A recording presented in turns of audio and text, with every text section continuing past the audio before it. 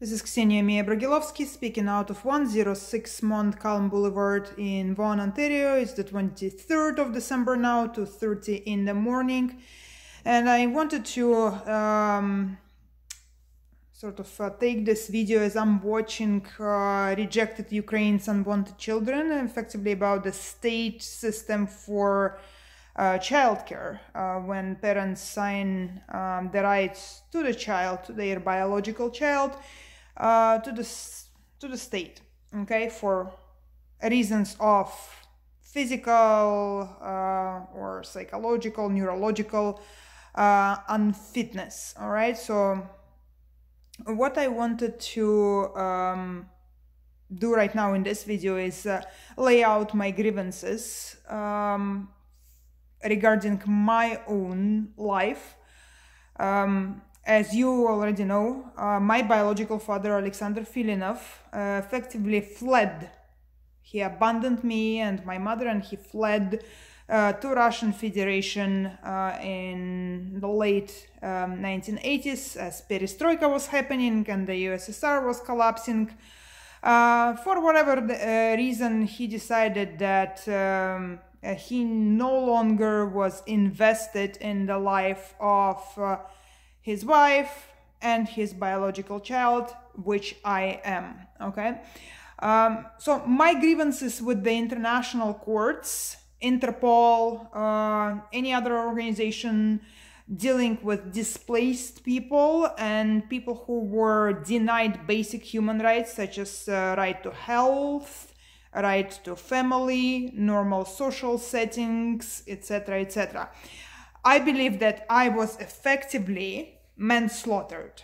I was manslaughtered by my own biological father. Because really, what it boils down to is at some point he found out that my biological mother, Alla Filinova, born Alla Bragilovskaya, had an abortion, okay, sometime, as far as I remember, in 79, might be 6 months, 1 year earlier or later, but from what I remember, it was 1979. So she had this abortion, and then she married my biological father, Alexander Filinov.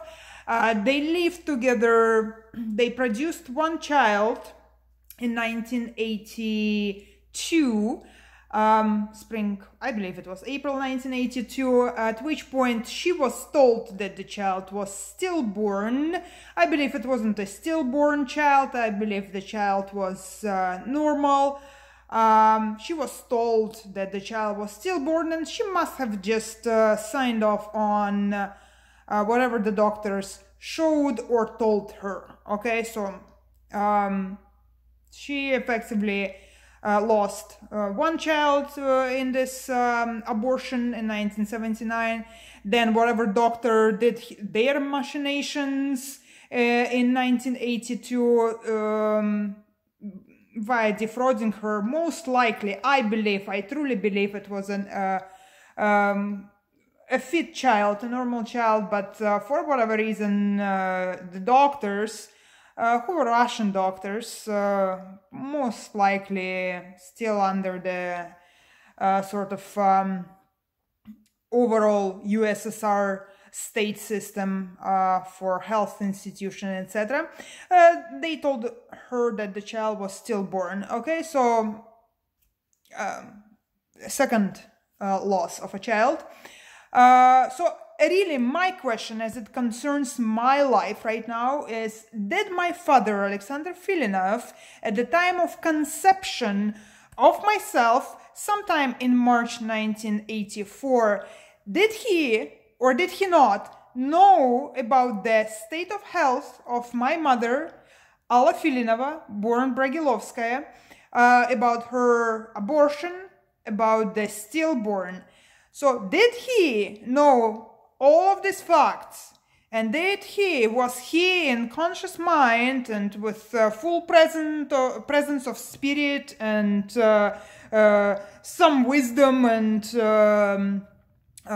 judgment, decided that yes, he was fully aware that he is about to bring another child into this life, and that most likely he's not gonna hold up the whole duration or for as long as it was needed for my life to realize, for my rights to be protected, for my health to be protected. Because from the point of where I am sitting right now, here, kidnapped, trafficked, denied health, denied reproductive rights, denied property rights, vandalized, persecuted, denied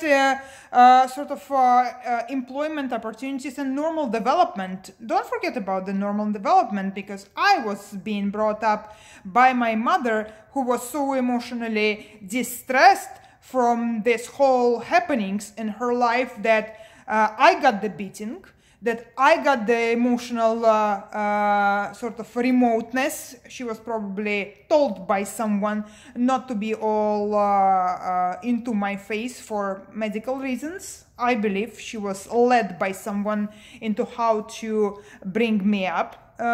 Thing, but I got all of the emotional coolness and distress and weeping and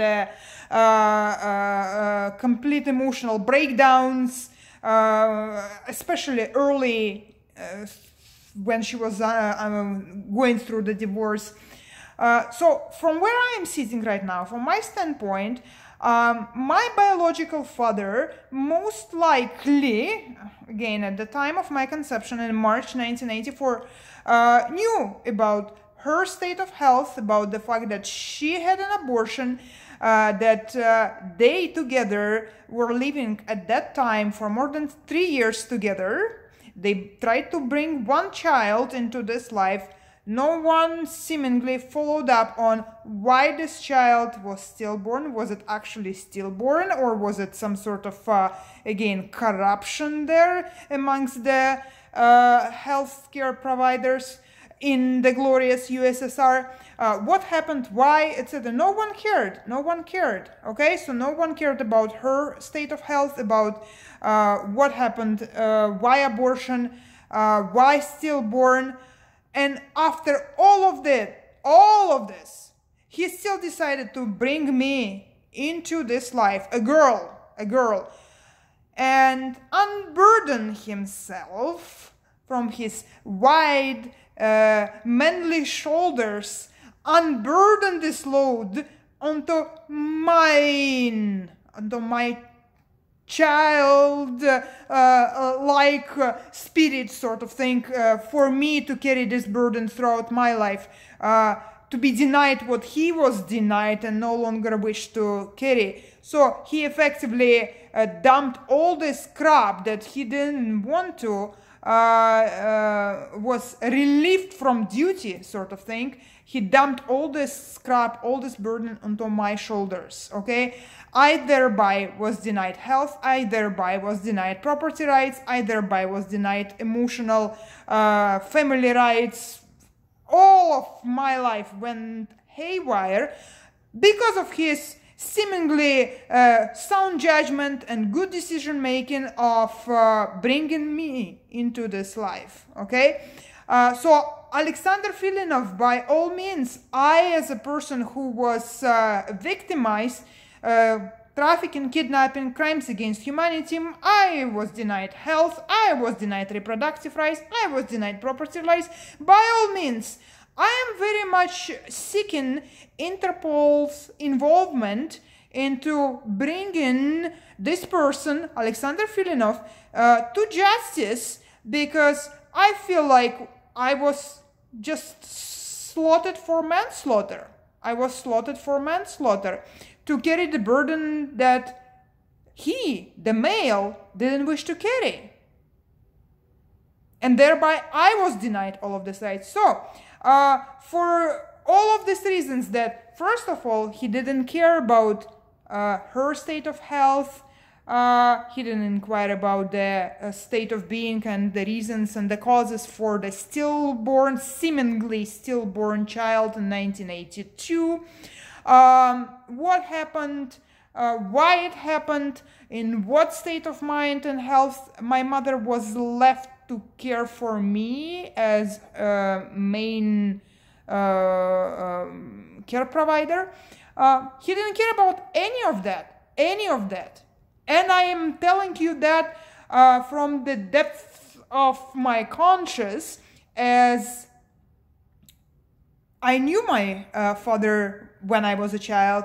I knew his whole demeanor and the intonations in the voice, everything. And I can say it with 100% conviction that at no point did he want or was willing or was promoting his parental rights for me, or his willingness and readiness to support me in my life aspirations. So, yeah, by all means, Interpol or any other organization, corruption, etc., I don't care. I care about the result of my life, that I was abandoned as a child. I was brought into this life, via poor judgment. Or fraud, I don't know, call it whatever you want. I was denied life. I was slaughtered for manslaughter, and someone needs to account for that. Okay, I understand USSR no longer exists. But Alexander Filinov and Alla Filinova, born Bragilovskaya, need to sort of answer for all of the shit they've loaded on me, including fraud, including kidnapping, including trafficking, including crimes against humanity, denial of health, denial of normal development opportunities, just completely destroying my reputation, that I now have all these bullshit products being peddled to me because I cannot participate in social life apparently now, because I am a product of fraud, of a product of corruption, a product of something. But like, I am not a normal child. I am not, because my mother didn't want me, my father didn't want me. So what happened? What happened between the two of them? What happened with the lovely doctors from USSR? Why was I produced into this world only to be tortured, only to be defrauded, only to be manslaughtered, only to be sort of denied surreptitiously, denied social settings and opportunities, denied a normal life? I want for Interpol to step in and to answer for why I was slaughtered for manslaughter. Why was I a victim of manslaughter? Why?